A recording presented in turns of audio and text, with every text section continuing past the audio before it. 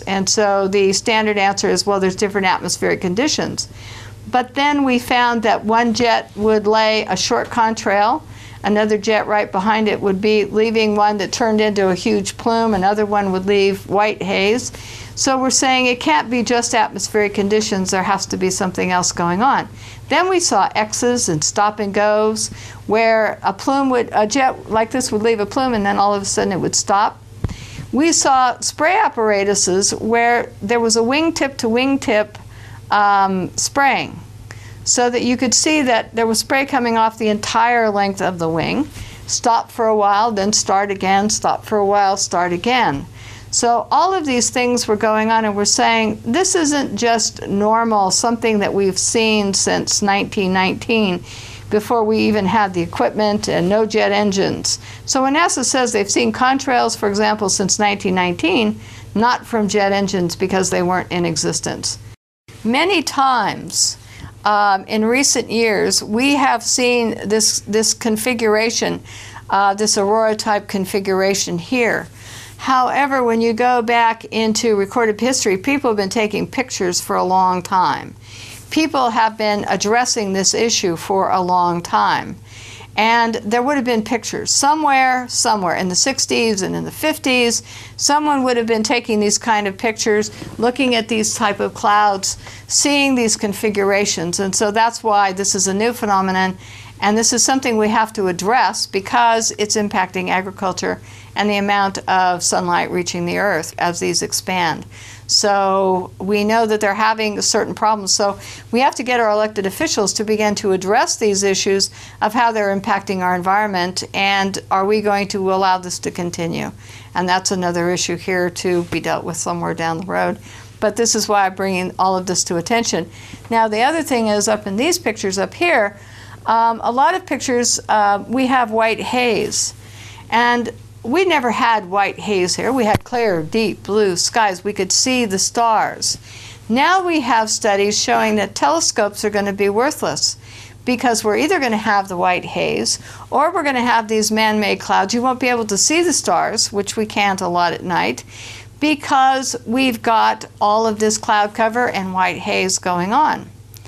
But a lot of times the jets will quit spraying here if they say there's some celestial event going on, or there's going to be some sort of fireworks or an air show. All of a sudden, how come we have blue skies? Jets aren't leaving contrails anymore just because there's an air show or because some event is taking place. So sometimes we have no jets, and our skies start to go back to blue and the white haze begins to dissipate. But then the minute that they start again, then we go back into having our skies look like this. That leads us to questions on why rickets is on the rise, where children now in the United States are suffering from rickets, according to the CDC, University of California at Berkeley, Kaiser Permanente Hospital, are all studying an increase in rickets.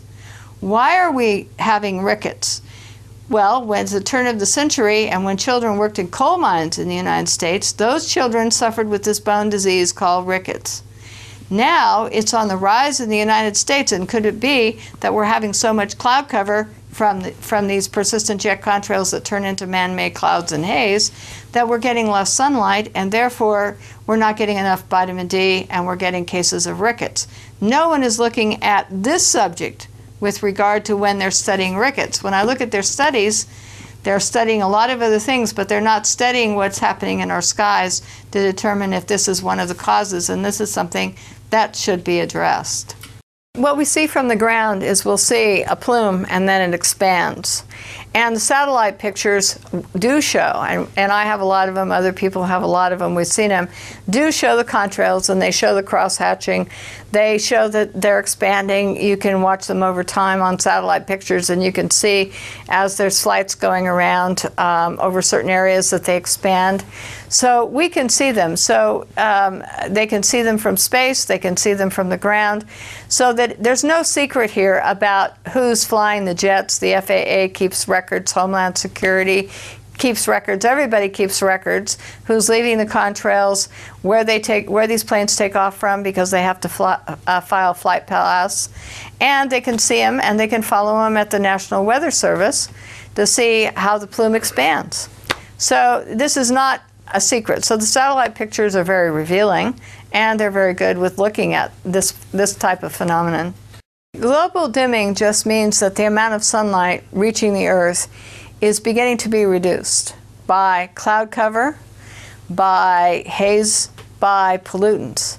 So the studies have been going on for quite some time now, showing that the amount of sunlight reaching the Earth is being reduced. Now, the catch-22 here is, if we're already reducing the amount of sunlight reaching the Earth, then when the geoengineering community says we need to put particulates up and we need to put other things in the atmosphere to reduce the amount of sunlight reaching the Earth, we are already subjecting ourselves to global dimming from some of our activities and the jets. So wouldn't this cause a worse problem, because we're not cooling down, technically, because we're in a global dimming cycle, which is getting, the amount of sunlight reaching the Earth is getting less and less. So I have some questions about global dimming, and also about scientists putting more things in the air to stop sunlight reaching the Earth, because if you don't have the sunlight, then you don't have crop production as well. So human health decline, mentally, depression, all kinds of things can happen because we obscure the sunlight from reaching the Earth.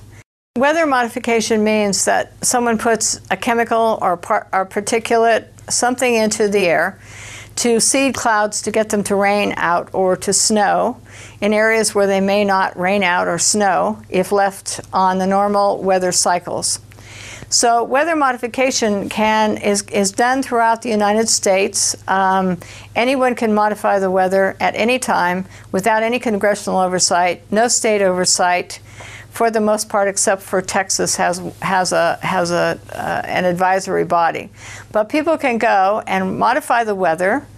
They may or may not have to report to the federal government, NOAA, and if they have to report to NOAA, NOAA can probably waive any requirements for reporting, and that's why we think that we don't see a lot of ongoing weather modification reported in the eastern part of the United States, is because they may be waiving the requirement. We're not sure about this, but that's another level of investigation. However, documents that I obtained from NOAA, that all public record, anyone can obtain them, show that there's over 60 ongoing weather modification programs in the states that are marked in yellow. Now, I designed this because of NOAA documents, and documents from Canada and documents from weather modification companies who were openly talking about doing weather modifications in other countries. So the yellow part of this section is all ongoing weather modification programs. They can use rockets, small planes, large planes. They can use any method to ground-based applications, shooting things into the air. All these can be used in weather modification by companies or states or cities, private companies, private individuals. Anyone can modify your weather. Now, they don't need public consent, public permission. They can use any chemical that they choose, experimental or silver iodide, which has been around for a long time. And so all of these programs are ongoing. One weather modification can modify 184,000 square miles at one time, and that's bigger than the square miles of the state of California here. California is only 164,000 square miles, and yet one state is modifying 184,000 square miles. That's bigger than Idaho is modifying, only has 63,000 square miles, but they can modify 184,000 square miles. So the range that they're modifying is into other states over other areas. Now, you can have rain enhancement, snow enhancement, you can have hail suppression, they can dissipate fog, all kinds of programs are going on. But most of it is involved in putting rainfall or snow, more of it, or into areas where it doesn't usually get very much.